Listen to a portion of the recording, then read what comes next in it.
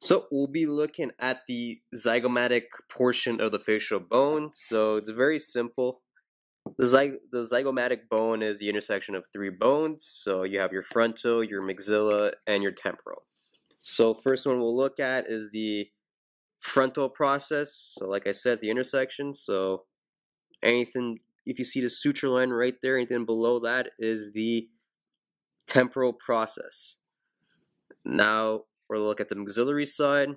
So you find the suture. So anything that's on the zygomatic before the suture is your maxillary process. And then finally, same thing, you find the suture, which is right there.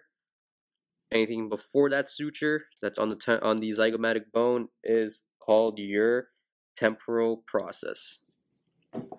And that covers the zygomatic bone of the frontal bone of the facial bones.